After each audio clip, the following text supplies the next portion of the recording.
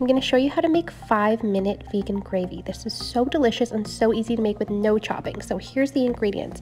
2 cups of vegetable broth, 3 tablespoons of nutritional yeast, a tablespoon of soy sauce, onion powder and fresh ground black pepper, Dijon mustard, and flour. You can sub in gluten-free options if you want to make this gluten-free. Then pull out a medium saucepan and don't put the heat on just yet. We're going to add all of the ingredients into the pot and stir them all, mix them all in together before we turn the heat on. So we're adding in our vegetable broth there, and then we're going to add in our nooch. Definitely don't skip on this. Get some good quality nooch. That really makes the flavor delicious. And then our flour, and again, if you want to use all-purpose gluten-free flour, that would work as well.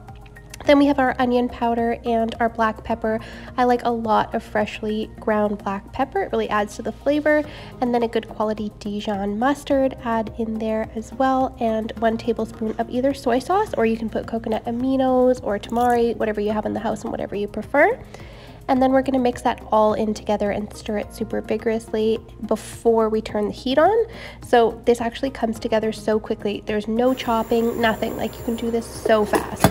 And you just want to bring it to a boil, and you want to whisk it constantly because you don't want it sticking to the bottom of the pan, and it actually thickens up so quickly. Like 3 minutes is all it takes. You want to turn the heat down to medium while you're whisking that in together, and next thing you know, it's ready and you have this delicious vegan gravy. It's actually oil free as well, so if you don't eat oil or anything like that, you can throw this on anything and you don't even notice there's no oil in it. It's so delicious. This can go on your mashed potatoes, it can go on your tofu steaks, it can go with a holiday meal, it can go on poutine, it can go with biscuits.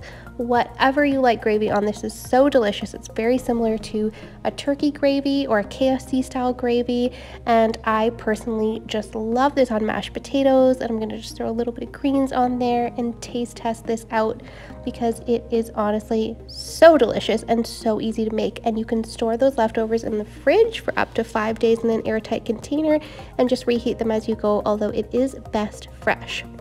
And here's my official taste tester, and she approves. So make sure you smash that like and subscribe button.